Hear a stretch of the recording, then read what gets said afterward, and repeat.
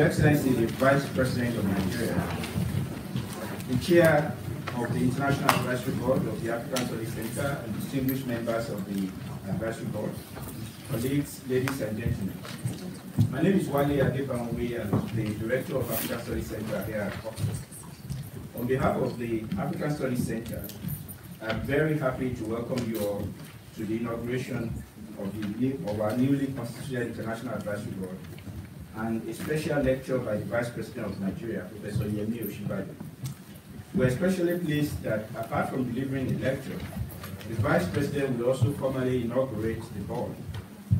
We are happy to welcome the Vice President at a time when the Center is strengthening its position as a global center for the study of Africa, while also repositioning so as to attract more students from the African continent, as well as students from elsewhere in the world, to study Africa in the oldest university in the English-speaking world.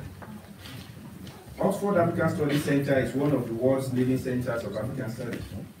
Though the history of the study of Africa in Oxford long preceded the founding of the center in 2004, the center has since become the focal point for graduate level work and faculty research on Africa in Oxford. Alongside a vibrant doctoral program, the MSc in African Studies, which was inaugurated in 2005, is already recognized as one of Europe's most prestigious and most successful training programs in the field. The center has trained graduate students who are now holding important positions in different spheres of socio-economic and political life in Africa and the rest of the world. With particular strengths in the social sciences and humanities, the center enjoys a reputation for high-quality, relevant research that plays a leading role in academic debates as well as public policy. Members of the center are affiliated to and teach in other faculties and departments in the university, including politics and international relations, social and cultural anthropology, history, law, and criminology. Apart from hosting and working with regional study groups and running frequent workshops and conferences to disseminate research findings and publicize topical issues, the center runs a weekly seminar on Thursdays, where scholars and postdoctoral researchers in Oxford and different parts of the world present their work. The center also regularly hosts prominent African statesmen, example today, leaders, entrepreneurs, social activists, intellectuals, thinkers, scholars, writers, artists, and others who are interested in Africa and African affairs. In fact, we can describe this week as African Leaders Week in Oxford. On Tuesday, with the Said Business School, we co-hosted the President of Gabon. On Wednesday, we co-hosted the President of Botswana. Today, we are hosting the Vice President of the world's largest concentration of black people in the world.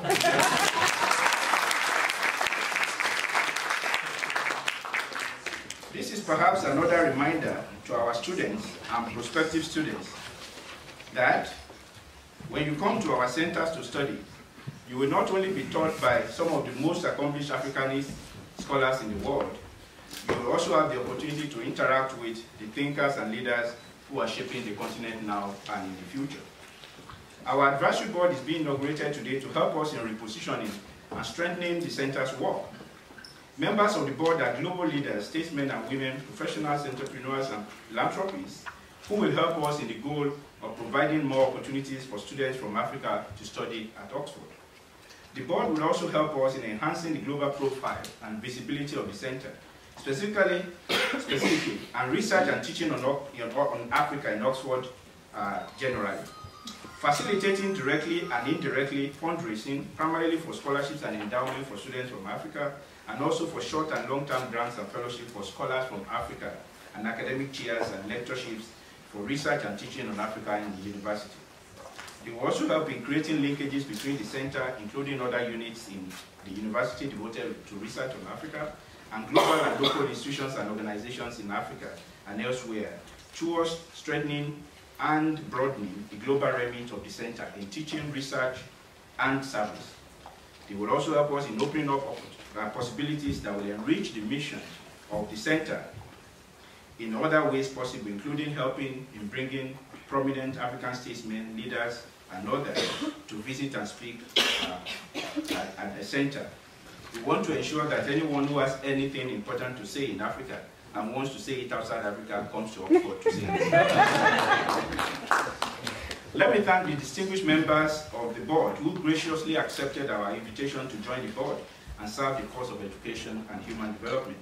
The chair of the board, the newly appointed South African Minister of Finance, Mr. Tito Mboweni, who I first met at Bellagio a few years ago, and I found him to be such a sunny character that I have stayed in touch with him.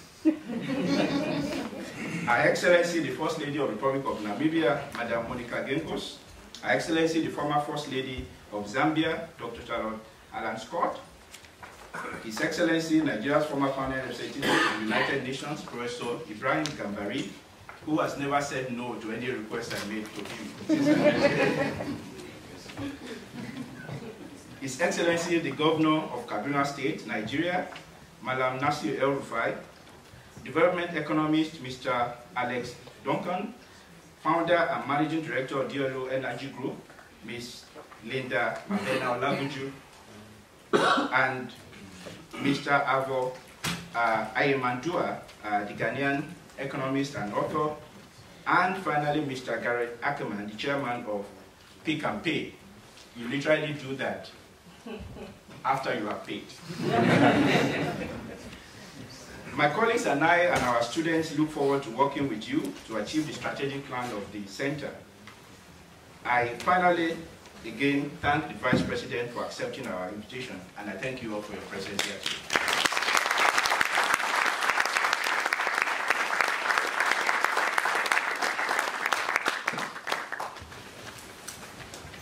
Good evening, Mr. Vice President of the Federal Republic of Nigeria, Professor Yemi Osinbajo.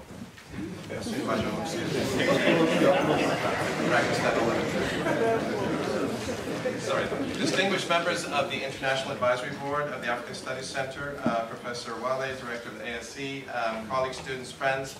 My name is Tim Power, and I'm the new incoming head of school of the Oxford School of Global and Area Studies. And Professor Adebanwi has kindly asked me to say a few words before we get started this evening.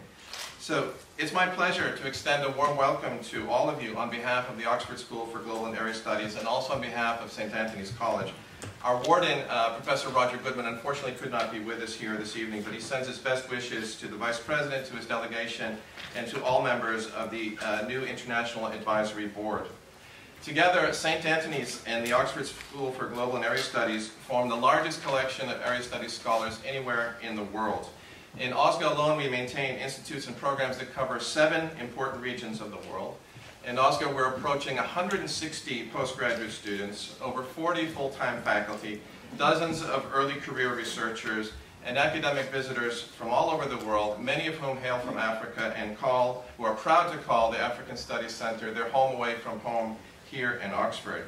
So I see here many of the students who are here on the MSc in African Studies.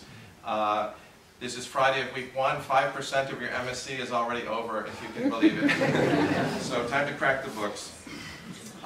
We are an unusual, but I think a very innovative university in that we've chosen to house a large number of our area studies programs within a single unified structure. This provides to us intellectual value added and a stimulating environment for our students and researchers. It helps us to combine deep, contextually sensitive knowledge of world regions, which is embodied here in Oxford by our world-leading African Studies Center, and apply this knowledge to global issues of paramount importance. The Oxford School for Global and Area Studies is where these global issues meet regional expertise, like we have assembled here in this room tonight. One of the cross-cutting issues that engages all of our area studies centers here in OSGA is how to secure human development in a context of mounting political and economic challenges. That's why we're so delighted that a leading Nigerian voice will be here this evening to address us on the topic. We couldn't imagine a better combination of a compelling theme with a distinguished practitioner. So it's a pleasure to welcome you, sir, and your guests to St. Anthony's College and to OSGA. Thank you very much.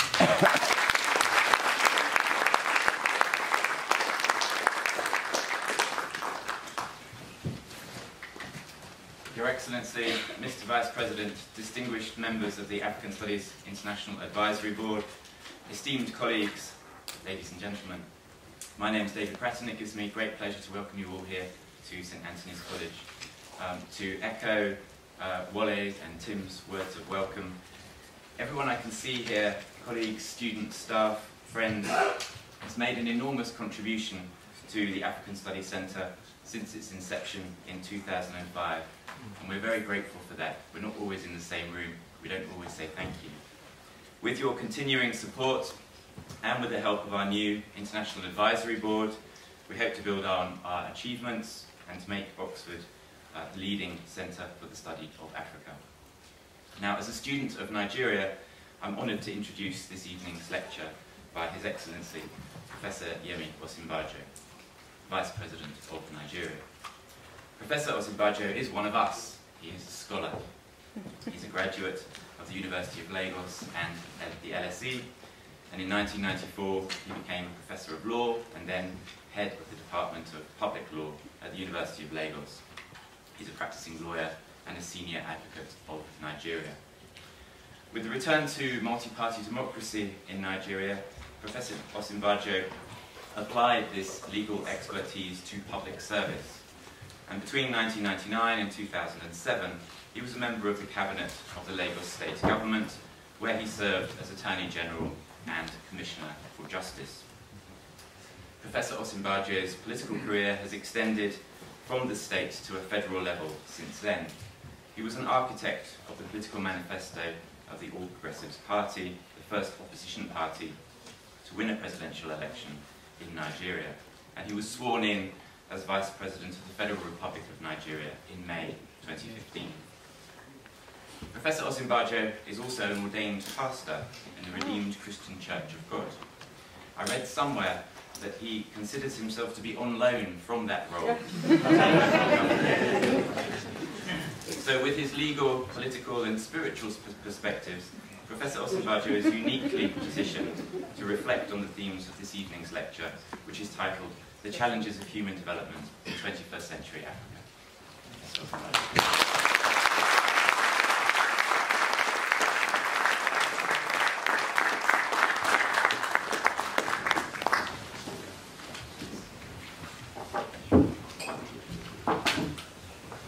Thank you very much. The Director and staff of the African Studies Center, members of the International Advisory Board of the African Studies Center, distinguished friends and colleagues, ladies and gentlemen. First, let me say how deeply honored I am by this invitation to the African Studies Center for this lecture. I must say that for me, this is very, coming to a university is a picnic. It really is. It's wonderful. It's incredible. After mixing with politicians, this is one of the most civilized gatherings that I've had the pleasure to address in a while.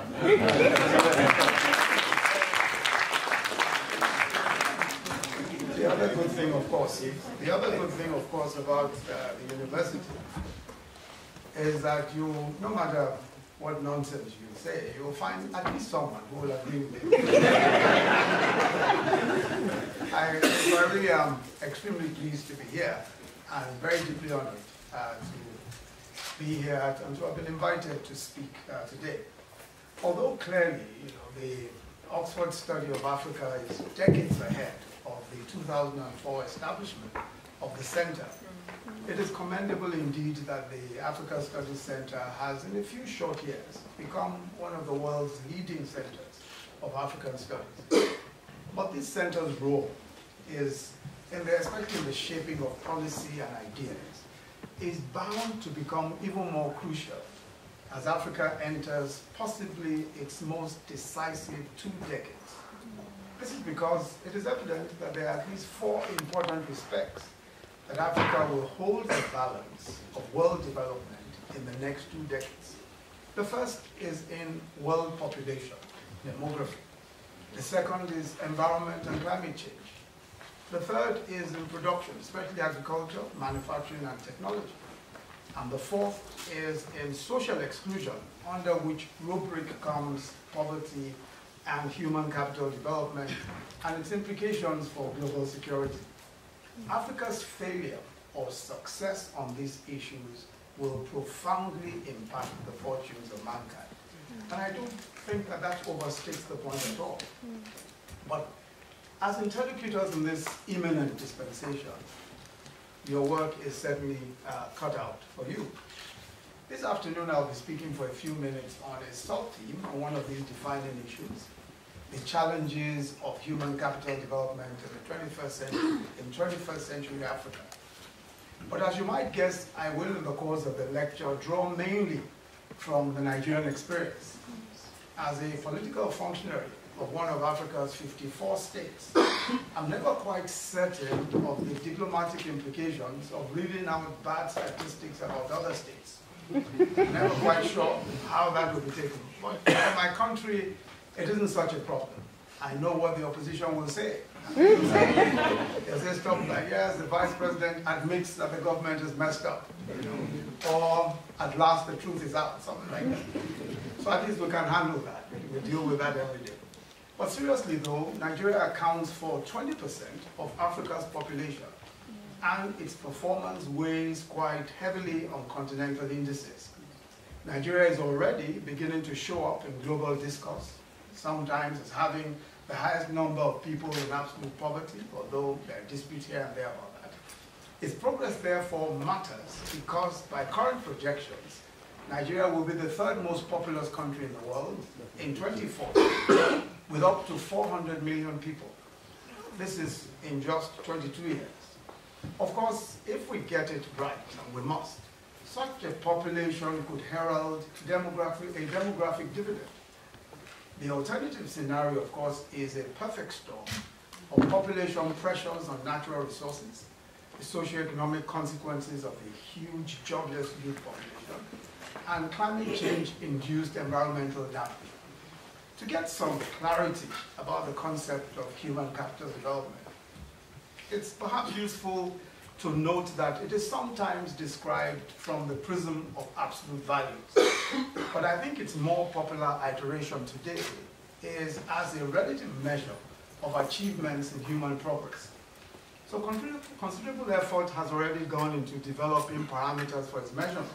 And I'm sure we're very familiar with several of these parameters. The Human Development Index, or HDI, of the UNDP, which assesses progress in health, knowledge, and income per capita. The HDI has itself spawned many refinements and derivatives, including the multidimensional poverty index developed here at Oxford by the Oxford Poverty and Human Development Initiative. And of course, this measures a plethora of indices which relate generally to the impact of individuals and communities at their household level, such as lack of access to toilets, water, electricity, cooking fuels, and such like. Then we have the Gender Inequality Index, which evaluates the percentage of potential development that is lost due to gender inequality across various dimensions, including reproductive health, economic participation, and political leadership. The World Bank Human Capital Index, which will be released sometime today, focuses on child survival, education, and health. As you probably know, there is considerable overlap in these indexes, and this is not surprising given that they share a common provenance with the capabilities approach of Amartya Sen. He's the one who, I'm sure we all know, developed this idea that places emphasis on the capability or freedom of individuals to live the kind of lives they value, rather than on the availability of resources to live a good life. In other words, understanding what sorts of deprivation prevent the ability to live a good life is a better metric, according to him, for human capital development than focusing merely on income per capita. The various indexes are useful. They're useful snapshots of issues that matter in ensuring that human capital contributes to future growth. and they make at least 3 important points. The first is that human capital development is inextricably linked to multidimensional poverty. Not surprisingly, the countries that perform worst in the measurements of human capital also have to contend with poverty. According to the World Bank, human capital explains up to 30% of the differences in per capita between countries. Another insight to be gleaned from the various indexes is that Africa, especially sub-Saharan Africa, is lagging behind the rest of the world in terms of human capital development.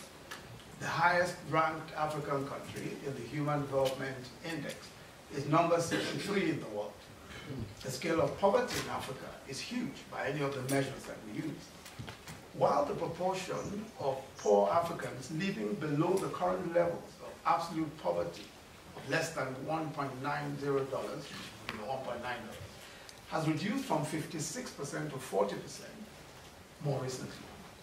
The absolute numbers may actually have increased from about 280 million to over 400 million people today. Of course, this is on account of the huge population, the growth rates that have gone up everywhere. Human capital development in Nigeria and Congo and Ethiopia, 3 of the larger countries in Africa by population size, is also unsatisfactory. Despite recent improvements, Nigeria is ranked 157 out of 189 countries in the world, the UNDP Human Development Index, while Congo was ranked 176 and Ethiopia 173. In terms of, these of course are the 3 largest countries in terms of population. In terms of education, 2 in 5 Africans are illiterate. And despite increases in enrollment, there are still huge gaps in the quality of education. Nigeria has about 9 million out-of-school children of primary school age, which is said to be one of the highest in the world. Of those in school, only 20% have actually completed public primary education. Who actually completed public primary education were found to be able to read, and we're looking at statistics of about 5 years back.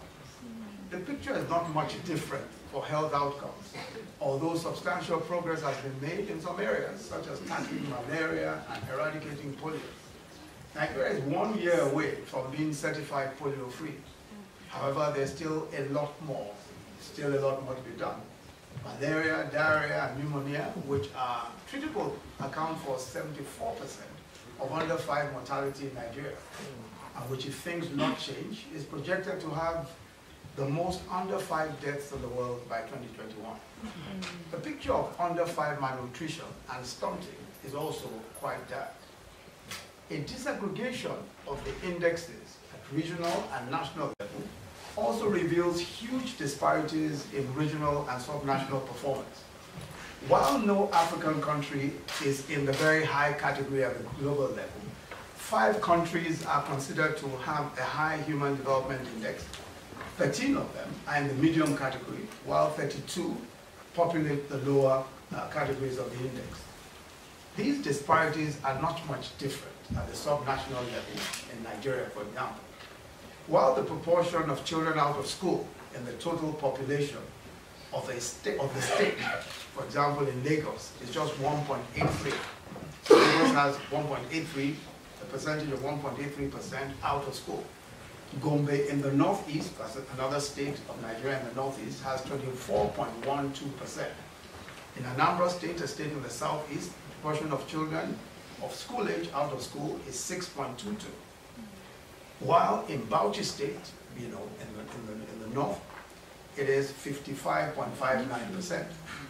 Now, these disparities also reflect, to some extent, the attention that the states pay to these issues, the attention that individual states pay to these issues, especially as primary and secondary education are really subnational matters. Also useful, as all these metrics are, to show the scale of the challenge, they can neither by themselves convey the reality of the misery of poverty, nor can they reflect the psychological burden of poverty or the reality of poverty as exclusion, which is so poignantly put by Mother Teresa, who said, and I quote, "Being unwanted, unloved, uncared for, forgotten by everybody, I think that's a much greater hunger, a much greater poverty than the person who has nothing to eat every poor. This loss of dignity and disempowerment is in many ways the face of poverty anywhere in the world, and consequently of poor human capital development. So what are the key factors responsible for poor human capital development in Africa? And I'm sure as I go through them, you'll see that some of them sound like consequences as well as causes. So these include poverty, unemployment, conflicts, climate change and environment, poor policy choices, corruption, and the phenomenon of illicit financial flows, and underinvestment in human capital development. Some of the causes that I've said, such as poverty, for example, are at once a cause as well as a consequence of poor human capital development. The poor are, of course, unable to procure their basic needs in education, in healthcare, and living standards. Destitute families do not have the wherewithal or savings to invest in their children's education, and healthcare is either not available or is simply too expensive. In Nigeria, for instance, 72% of healthcare is paid out of individual pockets, which means that the poor and destitute find it difficult to access even basic health services. Unemployment rates are high on the continent, simply because the number of new entrants to the job market far outstrip the pace of job creation. Even for the employed, decent incomes, of course, are required if we're to make any sort of dent on poverty or on human capital development. Conflict is also, of course, a source of poor human capital formation. Paul Collier, I'm sure is a familiar name around here, has estimated, for instance, that typically a 7-year civil war will reduce GDP by 15% over that period. And many of the civil conflicts in Africa tend to just last about that long. So that's roughly about 2% drop in GDP every year. Secondly, there is some merit in many of these arguments. The northeast of Nigeria, which has been an arena of a brutal terrorist campaign by Boko Haram and lately ISIS West Africa, has seen an attendant decline in farming and other commercial activity, the rise in malnutrition, disruption of education, and of course the consequence is low levels of human capital development. Although, as I'll point out later, Borno State really offers some interesting dimensions, especially in more recent times, so we'll come to that in a moment. The environment and climate change is increasingly becoming also one of the most prominent inhibitors of human capital development in Africa, especially with the rise in extreme weather events such as flash floods, desertification, drought, and unseasonal occurrences, and several other events, several other new events that have created problems for those who farm and for different forms of livelihood. Recently, we've had in Nigeria, terrible flooding in about 9 states. Several farmlands have been destroyed on account of this, and of course, several homes have been underwater. And of course, these are largely on account of climate change. Lake Chad, Africa's 4th largest lake, which is surrounded by Nigeria, by Niger, Chad, and Cameroon, in 1960 covered 25,000 square kilometers in 1960. Today, it has shrunk to less than 1,350 square kilometers. So the water that it provided for irrigation, for fishing, for livestock, for millions, is now practically non-existent. And of course, the implications for those who live in that neighborhood, and of course those who work, those who farm, and those who rear cattle. Poor policy choices, including structural adjustment programs, must also take some of the responsibility for poor human capital development outcomes in Africa. At the height of the structural adjustment programs in Africa, UNICEF commissioned a path-breaking study called Adjustments with a Human Face. Essentially, that study highlighted the negative impact that structural adjustment policies were having on education, on health and child welfare, and they call for more attention to be paid to human development and poverty in the design of adjustment programs. Economic policies in nations with large numbers of the poor must prioritize that sort of reality. But closely linked to the issue of poor choices is the problem of illicit financial flows from Africa. And of course, this is all related to the general question of corruption. According to the Mbeki High-Level Panel on Illicit Financial Flows, comprising tax evasion, money laundering, and abuse of public trust, that report says that various problems are responsible for a minimum outflow of $80 billion from Africa. The panel found that illicit financial flows had a direct effect on the provision of school clinics, sanitation, security, water, and social protection. It cited a study showing that illicit financial flows impacted negatively on achieving the infant mortality targets of the Millennium Development Goals. It found that without illicit financial flows, the Central African Republic, for example, would achieve its MDG targets its MDG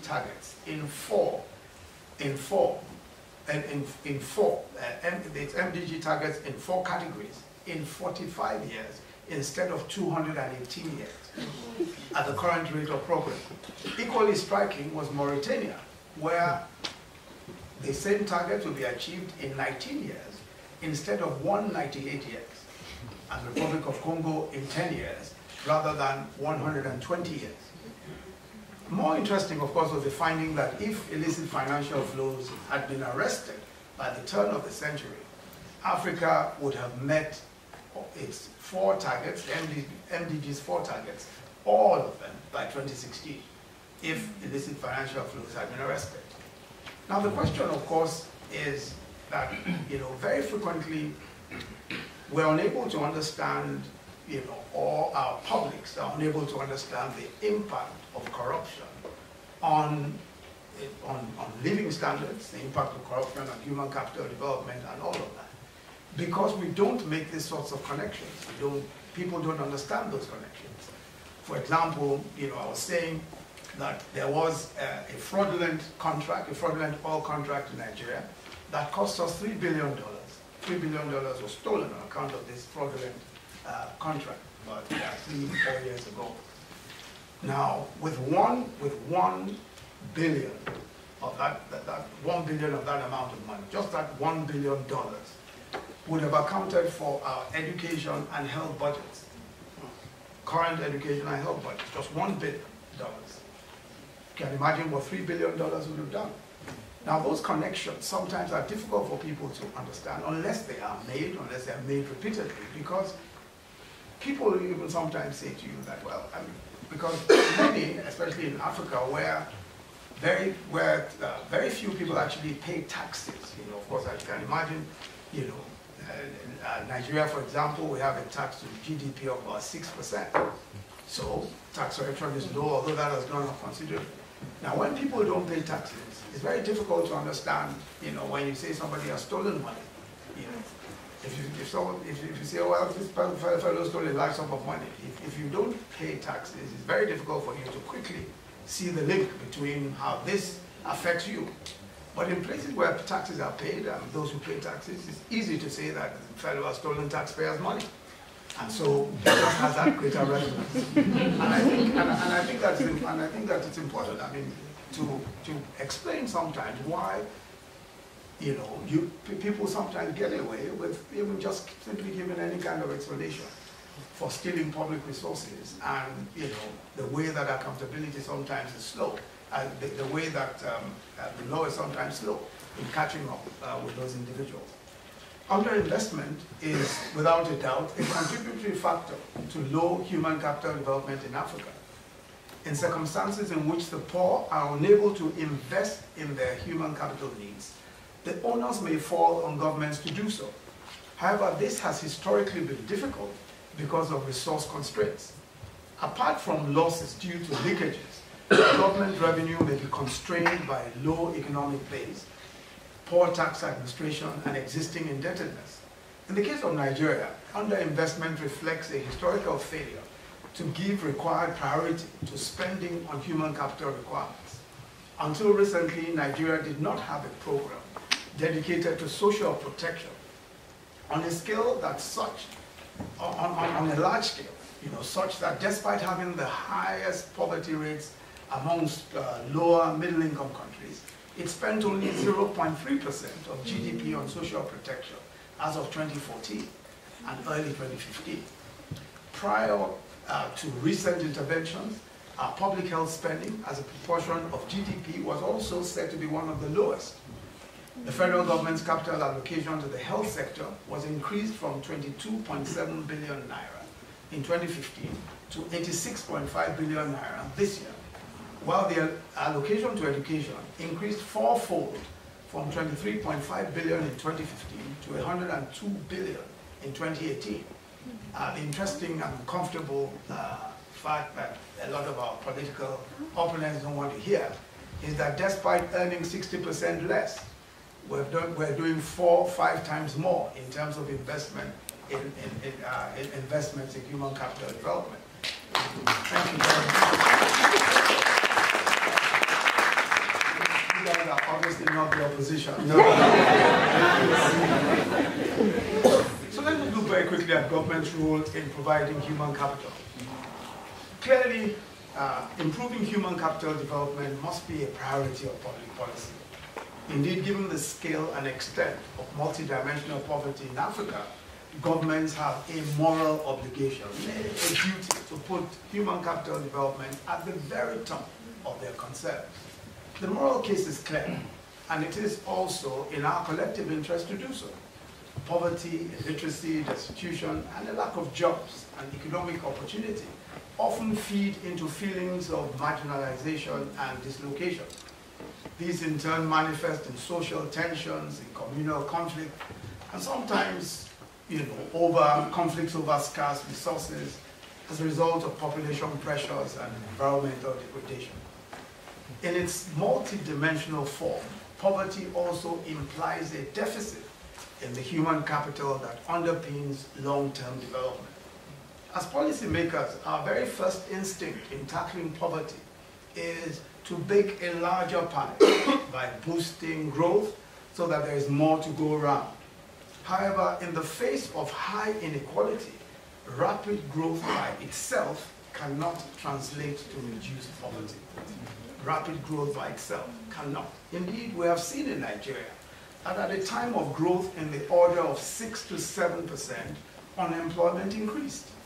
The phenomenon, as we're told, of jobless growth. Botswana is consistently cited as a country with appreciable growth over the long term, but the inequality also is significant. Perhaps the best way we can say in the circumstances is that there is some nexus between growth and human capital development that leads to desired reductions in poverty, perhaps through expanded opportunities and the skills and health to hold down jobs. But clearly, this simply cannot match the scale and speed of interventions that are required to improve health and educational outcomes in Africa. Now, this is the rationale for the provision in Nigeria's Economic Recovery and Growth Plan for a pillar which we describe as investing in our people.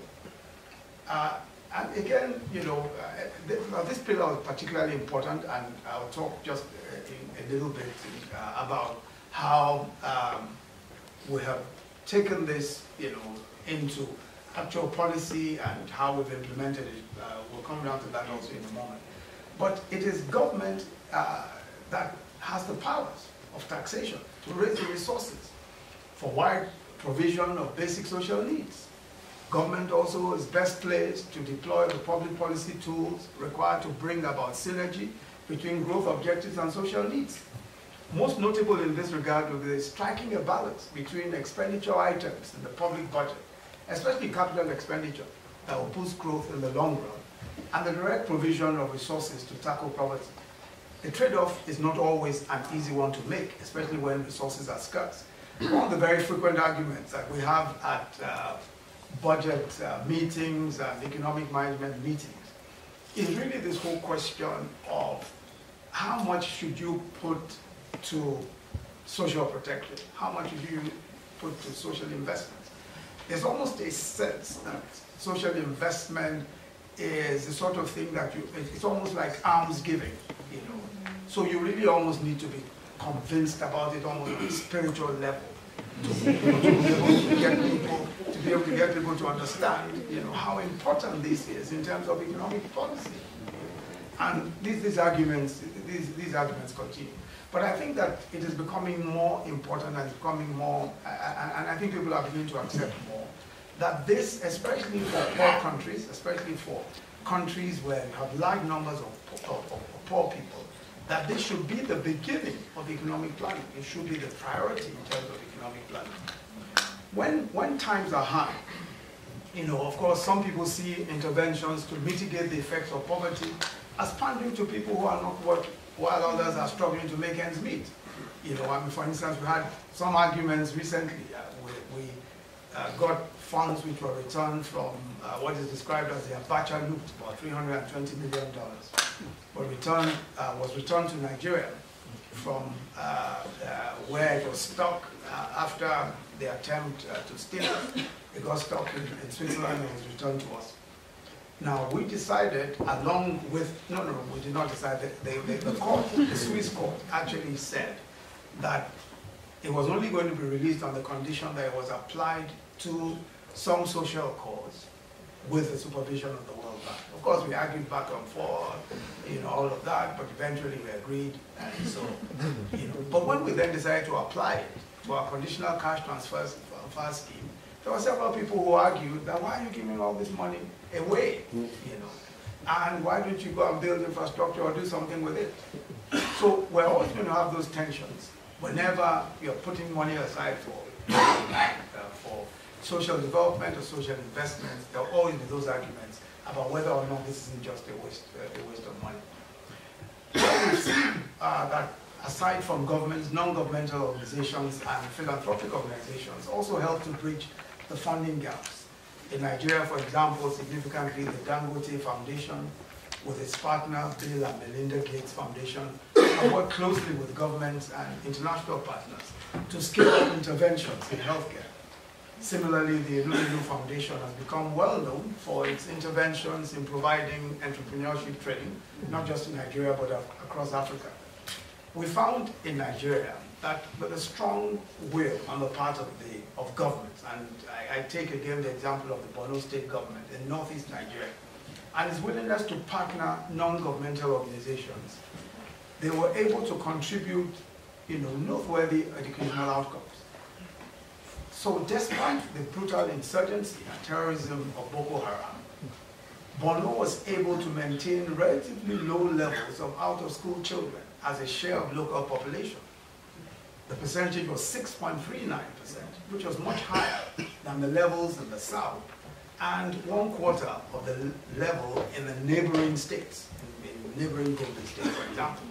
So it is possible where there is very active participation of the state government working with development agencies, and where there's political will, and I must say that Kaduna State has also shown great political will and worked with many of the development agencies. As a matter of fact, some people ask why it is that all the development agencies spend all their time in Kaduna State. I suspect that it has to do with some of the kilishi that they... It's a local delicacy. So let's just talk very quickly about some of the human capital development initiatives that we've tried to introduce in Nigeria. To promote growth, and I'll just go through this very quickly, to promote growth, we have accorded priority to macroeconomic stability and continued diversification of our economy from direct or indirect dependence on crude oil exports. Now, this is quite an important point because, you know, generally speaking, of course, you know that when oil prices rise, there is growth, you know. Now, I don't want to go into too much of the detail of that, but the truth of the matter is that rising oil prices or increased oil production does not of itself create jobs, because the oil industry by itself creates very few jobs indeed. So there is a need to use the oil resources to diversify the economy. And so those who say that we should no longer be dependent on oil are always faced with the argument that we need this oil so that we can diversify. So we need oil to get away from oil. So you see that, where there are always tensions. We've also prioritized spending on infrastructure, railroads, and power in particular. Despite earning 60% less, as I said, than the previous administration, we spent 2.7 trillion naira in 2 budget cycles on capital, the highest in the nation's history. We've also executed a comprehensive phased plan for ease of doing business, which earned us 24 places higher in the World Bank Ease of Doing Business Index, and commendation as one of the top 10 reforming economies in the world. Yes.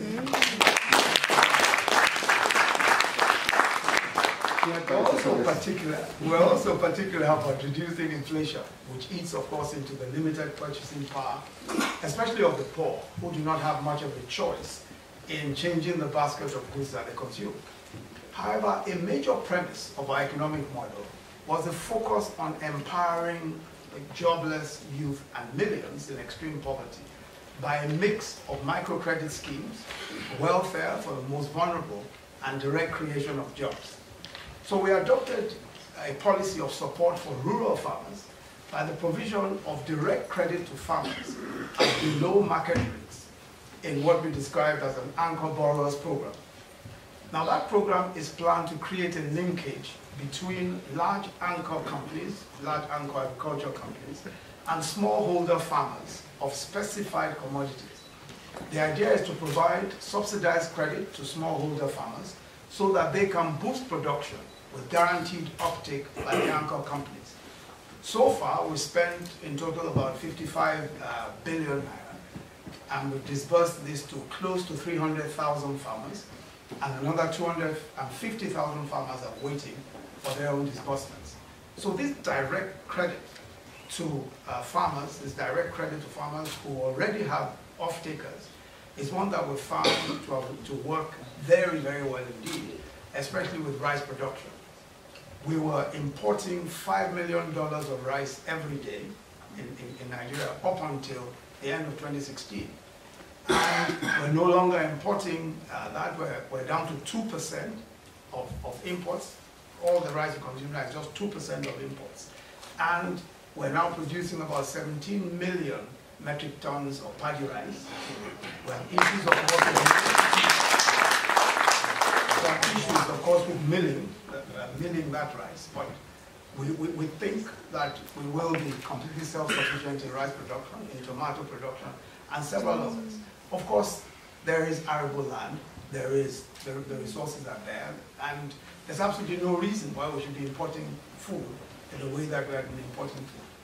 But it always takes a downturn in oil prices, it always takes some hardship to realize that we can do all of these things ourselves.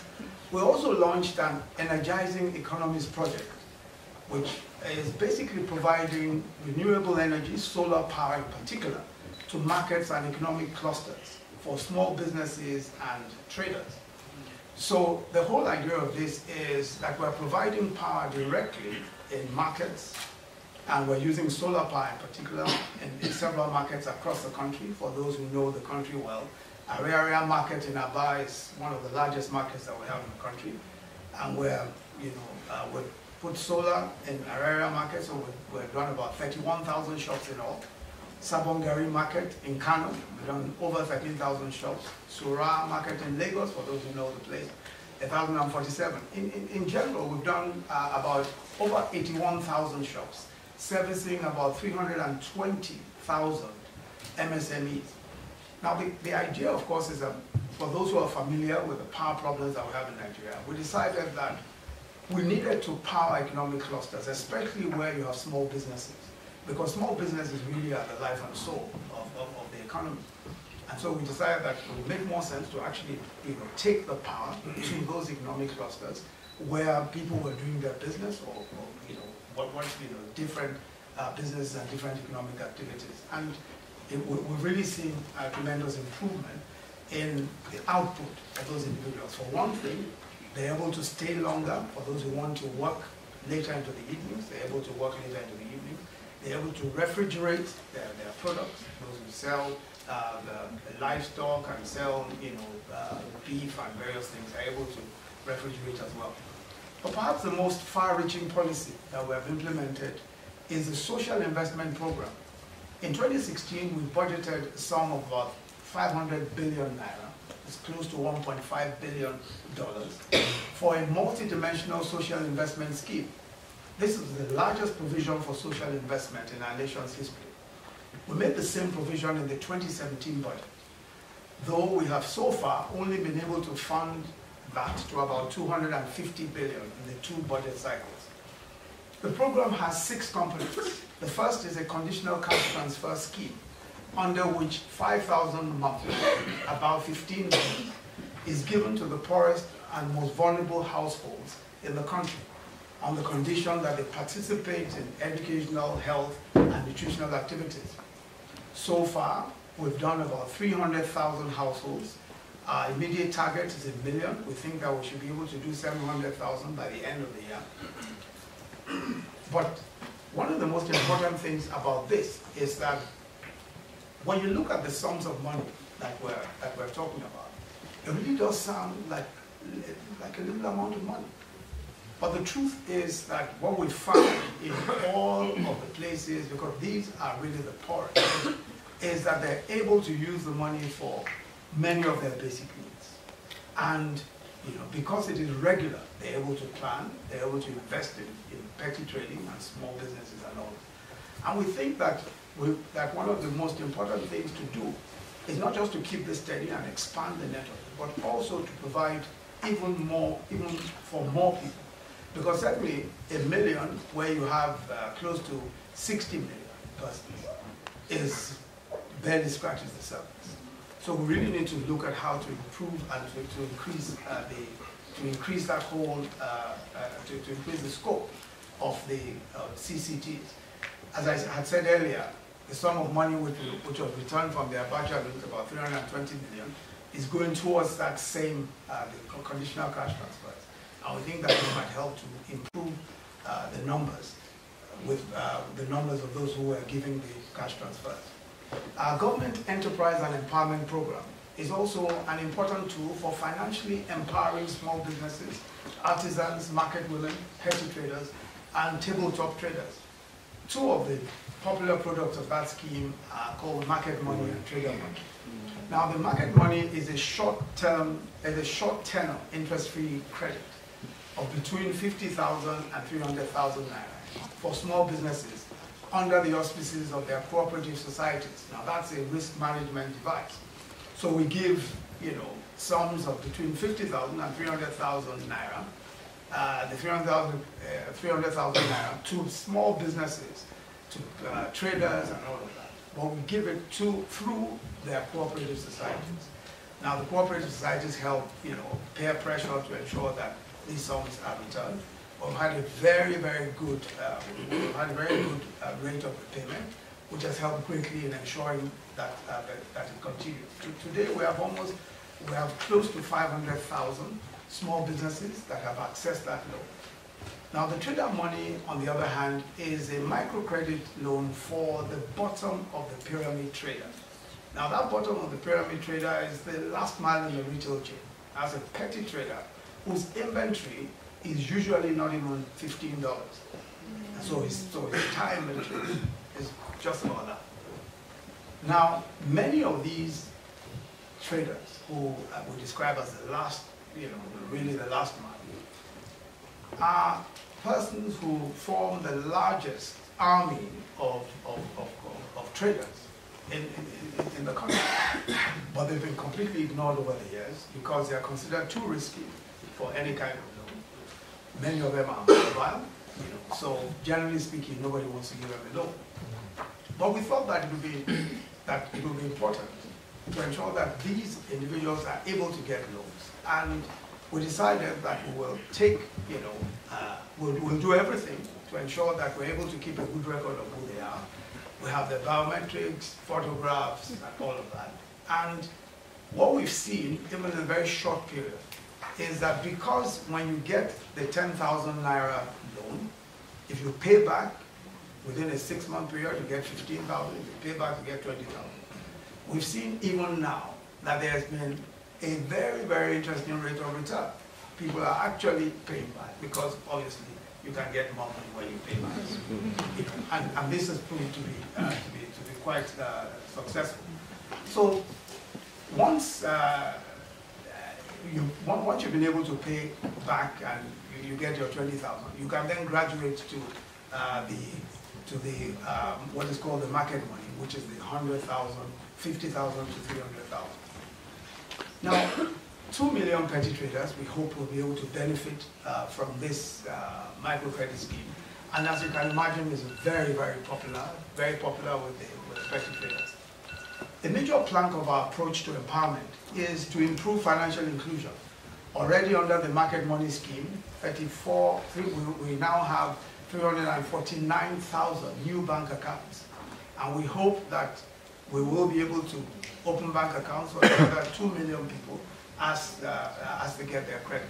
So we think that this is a very important tool also for financial inclusion, and we think that this will be helpful because it then gives us access. To these traders, access to, of course, we can bring them properly into the formal business. They may also, at some point, come into the tax net. That, of course, isn't a matter that you necessarily want to discuss very loudly. Our homegrown school feeding program is also yet another one of these social investment programs. And here we give a free balanced meal to over 9.2 million children in 26 states of the Federation so far, in about 45,000 public primary schools. Now the program is operational, it's been operational now for close to 2 years. And there are several dimensions of it. The first is that because it's a homegrown school feeding program, the states have to use, in the states they have to use local produce, livestock and poultry. Of course, that supports local agriculture. It also provides jobs for about 95,440 cooks, resident, of course, in the various communities in which the schools are located. And the program is also designed to improve malnutrition outcomes. And it has improved school enrollment tremendously. I know that when the program took off in Kaduna State, I think they had almost 30% or so in improvement in school enrollment. So it also brings, of course, many of these children to school. As a portion of working age, the working age group of between 15 and 59 years continues to increase steadily over the years. Nigeria, of course, has the advantage of a demographic dividend. But harnessing that dividend through appropriate skill development efforts requires an opportunity, for us to at least provide something, some way of training these young men and women. Over the past 2 years, through what we call the NPower program, we've been able to offer skills development programs digitally to over 500,000 young Nigerians, of course, between the ages of 18 and 35. We have set a target of skilling 10 million Nigerians by 2023. Now, the NPower program is a jobs program for young graduates, and it is the largest post-tertiary employment program in Africa. 500,000 graduates have been recruited as teachers, agricultural extension workers, public health officials, and the process of engaging them has also been somewhat of an eye-opener for us in government. We used a web-based application that provides a level playing field for all applicants, no room for favoritism. You simply apply through this process, you take your test online, and you are appointed online. And our contact is essentially online. Each of these volunteers is provided with an electronic tablet with which they are trained to provide required services on an ongoing basis. So each of them has the first 200,000, the last 300,000 have only just come on board, but the first 200,000 already have their tablets. Each has a device that's just like this one. And that device empowers them to participate in the digital economy as data collectors and analysts. It is loaded with training material for various things, from entrepreneurship training to code writing, all manner of training material. Empower goes straight to the heart of social inclusion through direct job creation and providing these young people with skills for the modern economy. A core plank of our empowerment approach is the provision also of social housing in the family homes fund, which is not too dissimilar to some of I think one of the closest examples is a similar project in India. Our family homes fund aims to provide up to 500,000 housing units by 2023, using a concessional financing facility to construct houses at less than 5 million, as well as a home loans assistance program that will enable people at the bottom of the housing pyramid to buy their own homes at subsidized rates. This will be complemented by a rent-to-own scheme. It's expected that this program will provide another 1.5 million jobs by 2023 in the building materials industry, in construction, and house maintenance, amongst other things. I'll be done in a moment. When you invite a professor to a vision for the future, our expanded social investment and protection is the second objective of the next few years.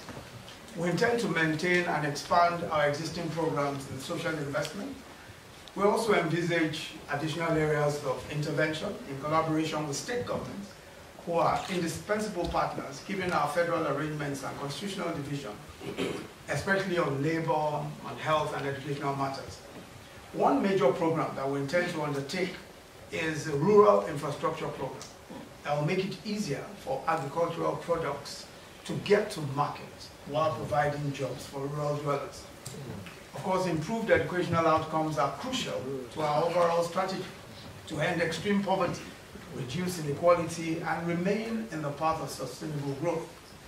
While the arguments will rage as to just how crucial education is to ending extreme poverty, there's no question that illiteracy or lack of access to quality education is closely associated with poverty.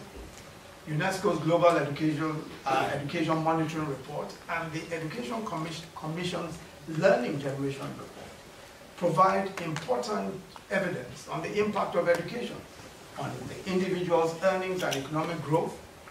They found, for example, that education reduces poverty. Of course, as I said, there are arguments back and forth. Increases individual earnings, it reduces economic inequalities, and promotes economic growth. By their estimates, 171 million people could be lifted out of extreme poverty if all children left school with basic reading skills. That's equivalent to about a 12% drop in the world total. Absolute poverty, they also find, could be reduced by 30% from learning improvements as outlined by the Education Commission. So for us, we have a threefold plan to improve educational outcomes. To start with, there will be greater focus on achieving the specified sustainable development goals, such that we can meet the targets for school enrollment, quality of education, adult literacy, and teaching, the quality of teaching by 2030. Secondly, we will undertake a program to get the 9 million out-of-school children into school. Now, this will be a fairly complex process, requiring the full cooperation of state governments, religious authorities, as well as the resources to build schools, equip them properly, and train the required number of teachers. But I think that one of the major issues for us also is how to use technology to train large numbers of people. We know that in the coming years, building classrooms will certainly not be the way to go. The numbers simply will require technology to teach, to train teachers, technology to educate, and we're certainly going to be looking at all of the innovative ways of teaching that may not necessarily involve the formal brick and mortar. Our school feeding program is already leading, as I've said, to improved enrollment, and the Empower program can be a source of the initial requirement for teachers. Thirdly, it's evident that our rapidly increasing population And as they say, the fourth industrial revolution has changed the educational challenge before us quite radically. Given our limited resources and the current gaps in educational attainment, it is quite clear that we have to change both the substance of education that our children receive as well as the methods by which they are educated. We have now identified early stage investment in primary and secondary education as keys to achieving the economic aspirations of becoming a knowledge-driven economy. There's also a general agreement about the importance of STEAM education as opposed to STEM, science, technology, engineering, arts, and math, and the need for a workforce with STEAM skills to drive economic prosperity, and the contribution that STEAM can make in solving the tough problems of the world. Now, this informs our policy in the introduction of science, technology, engineering, arts, and maths curriculum in primary and secondary schools. We recognize that schooling should support the development of skills in cross-disciplinary, critical and creative thinking, problem solving, and digital technologies, which are essential in all of the 21st century occupations. Set against Nigeria's desire for a strong and functional STEAM education is the fact that decades of neglect of basic schooling infrastructure and adequate teacher training must be matched by a focused investment in large-scale and innovative solutions that overleap current conditions. The federal government of Nigeria aims to introduce in-class skills, especially, economic and interpersonal skills around science, technology, engineering, arts, and maths. A countrywide curriculum is in development with coding, digital arts, design thinking, robotics, critical thinking, and other skills taken into account in interpreting traditional curriculum topics. The curriculum is one of the crucial components of the program's success. It recognizes the importance of having a well-rounded curriculum that is global in orientation and local in its application. To this end, the curriculum content is sourced in partnership with the Massachusetts Institute of Technology, the Oracle Academy, Microsoft, Cisco Academy, and IBM. There's also enthusiastic consensus around the inclusion of practical classes on climate change and the environment in the curriculum from primary to secondary education. Erosion, desertification, flooding are some of the very real effects of climate change that continue to affect livelihood, especially for rural dwellers who largely depend on agriculture for subsistence.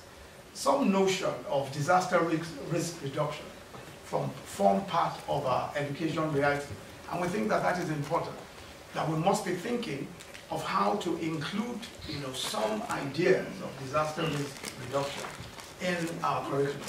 Our focus on education for sustainable development in the school curriculum aims to promote the knowledge, skills, attitudes, and values necessary to shape a sustainable future. The objective is for climate change education to aid the understanding and complexities and the interconnections of the various challenges posed by climate change. The introduction of the climate change education will also promote learning about the causes and effects of climate change as well as possible responses, providing a cross-curricular and multidisciplinary perspective. It should develop competencies in the field of climate change mitigation and adaptation, with the aim of promoting climate-resilient development and reduce the vulnerability of our communities. Besides understanding the links between consumption patterns and climate change, this will engender responsible actions and contribute to reduced greenhouse emissions through more sustainable lifestyles. For improved health outcomes in the health sector, we're similarly exploring options for radical reform by ensuring that health gets at least 8% share of any increase in government spending, and by ensuring that the recently operationalized Basic Healthcare Provision Fund is used to substantially increase health financing. We're also moving aggressively to change the perverse relationship between primary and tertiary healthcare, which attracts almost the same level of funding to a 60% primary, 20% secondary, and 20% tertiary allocation of funds.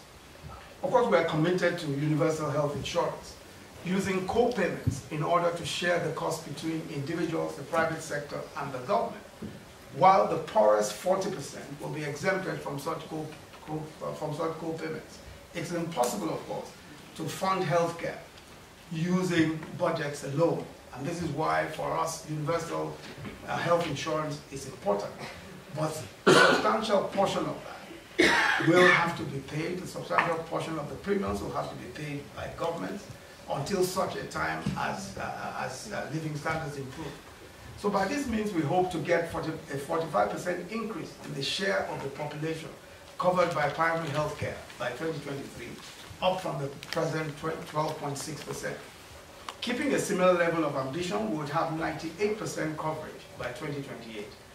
By similar means, the total government expenditure on health should increase to 7.8% in 2023 as compared to the current level of 5.3%. This year alone, the Basic Healthcare Provision Fund contributed an additional 55.15 billion to health financing. Improved health outcomes will also entail greater cooperation with the private sector, as greater demand arising from health insurance will cause more high-quality private hospitals to be built. Already, our National Sovereign Investment Authority has invested $10 million to build a world-class cancer treatment center in Lagos. So, in conclusion, going forward, it is clear that we will need more local, granular, and up-to-date statistics on human capacity development and poverty to be better equipped to develop and adapt and implement relevant policies. Data will also be essential in order to track and monitor the outcomes of our various interventions. Obviously, more resources will also be needed to substantially move beyond our current human capacity development situation. But perhaps more importantly, African governments must prioritize investments in people. It's also evident that the multidimensional nature of poverty requires multi-pronged responses. Interventions to increase growth and incomes alone are clearly incomplete and must be matched by interventions to tackle deprivation and destitution. A key lesson is that it is essential in tackling poverty to take long-term perspective while providing short-term support to the needy and the most vulnerable. Welfare schemes should be empowerment-oriented, offering opportunity to work, especially in rural areas. There's no alternative to ensuring that credit gets to informal traders, the bottom of the pyramid in the trade chain. The challenges of human development in Africa are clearly enormous, but so are the opportunities to significantly move the needle to vastly improve standards of existence for our people. All over Africa, the political will to better the lot of our restive populations is evident.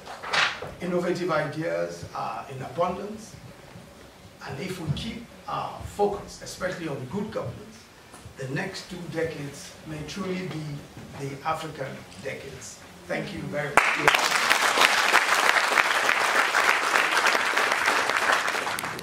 We had a problem in planning this. How do you read the citation for all of these people without taking the whole day? So we settled on 5-line introduction per member of the advisory board. So I would now ask my colleagues to come in turn to introduce each member of the advisory board, starting with the chair. You stand, and once it's finished, and then you take an handshake with the vice president for a photograph, and when we are done, the vice president will formally proclaim the inauguration of the board.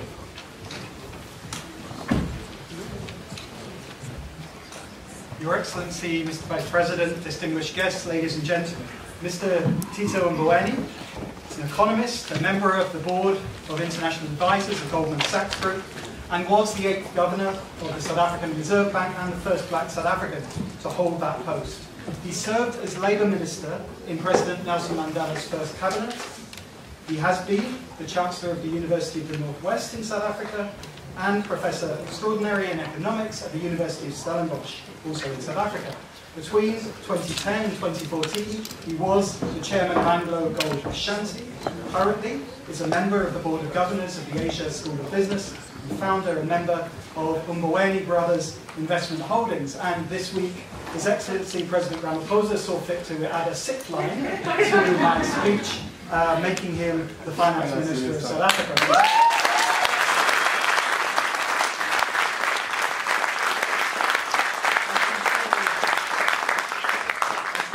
hope that your position with us here will be as enjoyable, but perhaps less challenging than your position in South Africa. Ladies and gentlemen, I present to you Mr. Tito Mboweni, the Chair of the African Studies.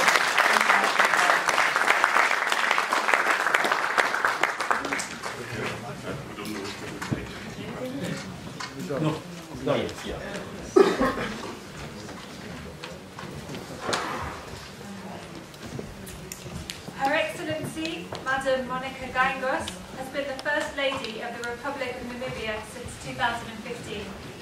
She is a lawyer and an entrepreneur who has chaired the Namibian Presidential Economic Advisory.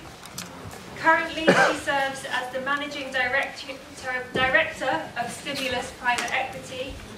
Madam Geingos has also served as the Chairman of the Board of eBank Namibia. So, Your Excellency, the Vice President, distinguished guests, ladies and gentlemen, I present to you Her Excellency, Madam Monica Geingos, a member of the African Studies International Advisory Board.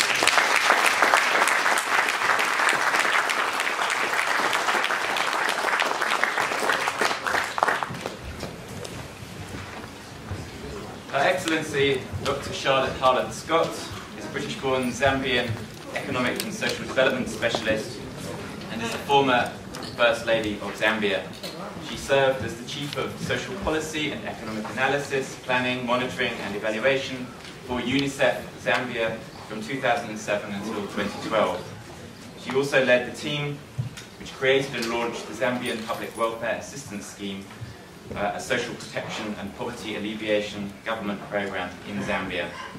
And of course, she is an Oxford alumna.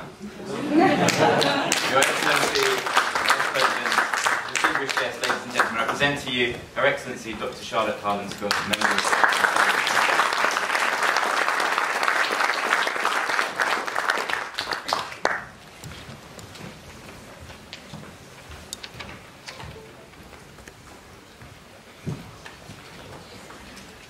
His Excellency Professor Ibrahim Gambari is a scholar, a diplomat, and a statesman. He was Nigeria's External Affairs Minister and later permanent representative to the United Nations for almost a decade. He was later appointed as the first Under-Secretary and Special Advisor to the Secretary General on Africa. That was from 1999 to 2005. Subsequently, he was appointed UN Under-Secretary General for Political Affairs. He's been Chairman of the United Nations Special Committee Against Apartheid, UN Secretary General Special Envoy on Cyprus, Zimbabwe, Myanmar, and Joint AU-UN Special Representative in Darfur, and most recently a Commonwealth Envoy in Zambia. I should also add that through the UN, Professor Gambari was a close associate of Sir Merrick Golding, Warden of St. Anthony's from 1997 to 2006, and together they established the Atiku Abubakar Fellowship at the college. Your Excellency, the Vice President, distinguished guests, let me present to you Professor Ibrahim Gambari.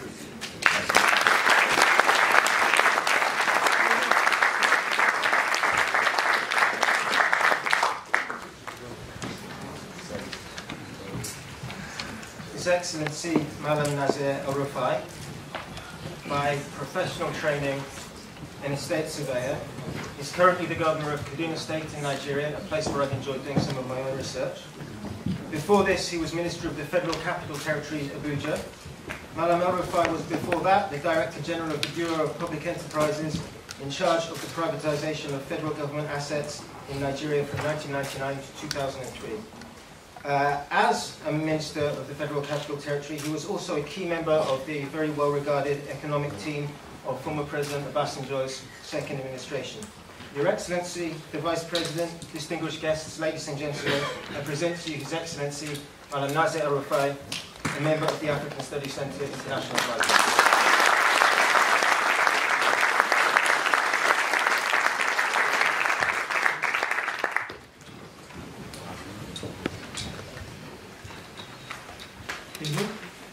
Mr. Alex Duncan, a British South African, is the Director of Policy Practice in the UK. He's worked as a development practitioner, researcher, manager, and consultant economist in many parts of Africa, Asia, and Europe, and at strategic level for several development agencies. He's also worked for the United Nations Food and Agriculture Organization, the World Bank, and Oxford Policy Management Function.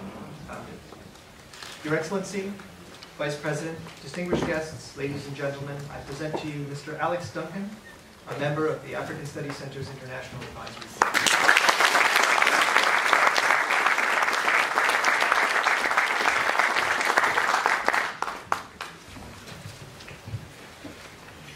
Ms. Linda Mabena Olagunju is an admitted attorney of the High Court of South Africa and the founder and managing director of DLO Energy Resources Group.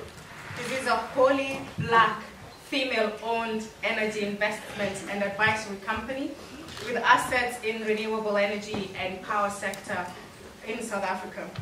She is also the founder of Renewables and Energy Forum in South Africa.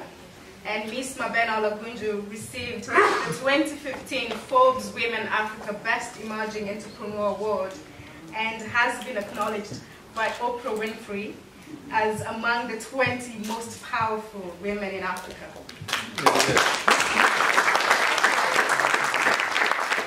Your Excellency, the Vice President, distinguished ladies and gentlemen, I present to you Ms. Linda Mabena Olagunju, a member of the African Studies Center International Advisory Board.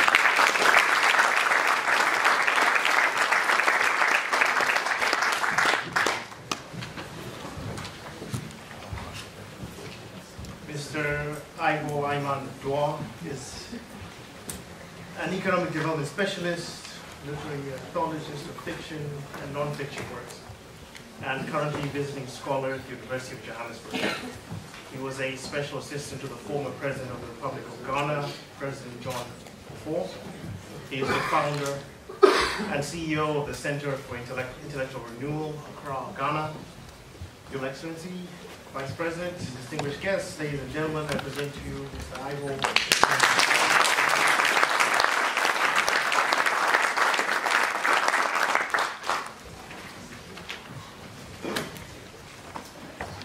Mr. Gareth Ackerman is the chairman of Pick n Pay, the second largest multi-billion-dollar supermarket in South Africa, with chains in many countries in Africa. He is a member of the board of Consumer Goods Forum and the co-chair of the Consumer Goods Council of South Africa. Your Excellency, Vice President, distinguished guests, ladies and gentlemen, I present to you Mr. Gareth Ackerman, a member of the African Studies.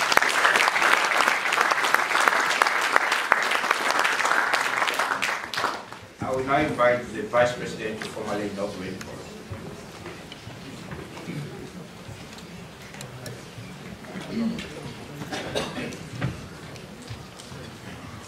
Since I'm not swearing you in, I want to ask you to stand. It really gives me very great pleasure to formally inaugurate the International Advisory Board of the Africa Studies Center of the Oxford University. Through the efforts of the members of the board, I am confident that the center will expand its research and teaching and also maintain and excel in its place as the leading center for African studies in the world. In advance of that service, I want to thank each and every one of you, members of the board, for assuming the responsibility of helping the university to support the African Studies Center. Congratulations.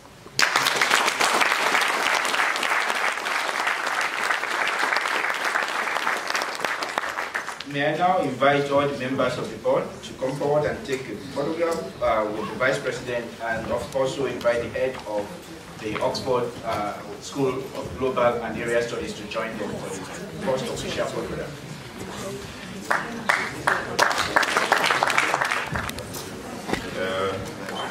Honorable Vice President, the President of the Government, members of the Center for African Studies International Advisory Board, kind of people who work pro bono.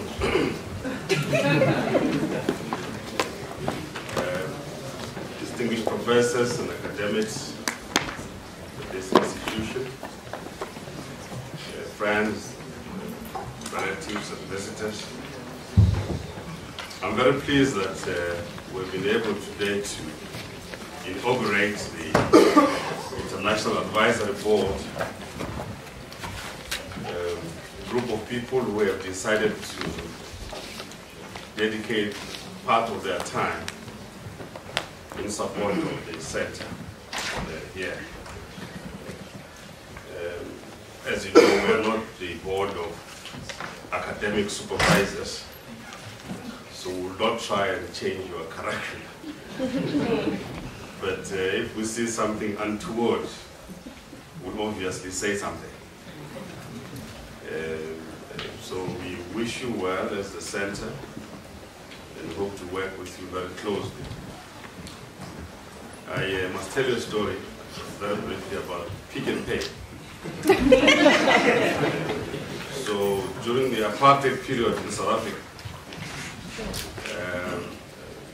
blacks and whites could not go into the shop and buy together. So the whites were allowed to go into the supermarket and collect their goods and pay. And the blacks used to stand at the window and point at the goods they wanted to pay, because they wouldn't want black people to mix with white people. So the Ackerman family decided to coin a phrase that everybody must go and pick and pay for their goods, black and white. That's where this thing of picking and pay comes about and became a very important symbol in the struggle against the apartheid system. So once again, thank you very much for being here. I think we have a lot of work to do ahead of us, and enjoy the evening. Thank you very much.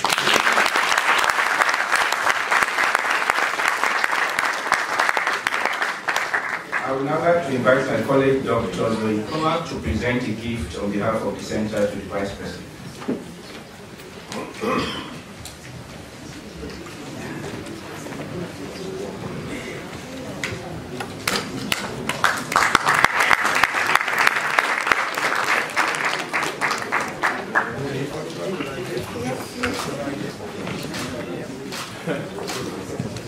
Great, thank you. Thank you very much. Thank you. Our time is gone, so I won't take much time to thank everybody by name. There are so many people to be thanked here. We have some of our colleagues, those who built the center are here, those who have worked hard to ensure that we are all here today. Myself and my attendee are the newest members of the center, so we're standing on shoulders of giants, and I want to thank them. I want again to thank the members of the International Advisory Board.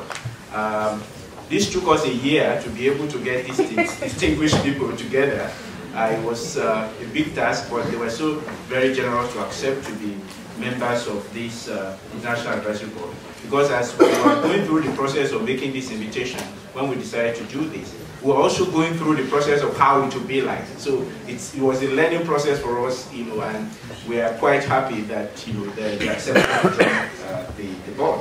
Finally, let me thank the Vice President of Nigeria for accepting our invitation to come here.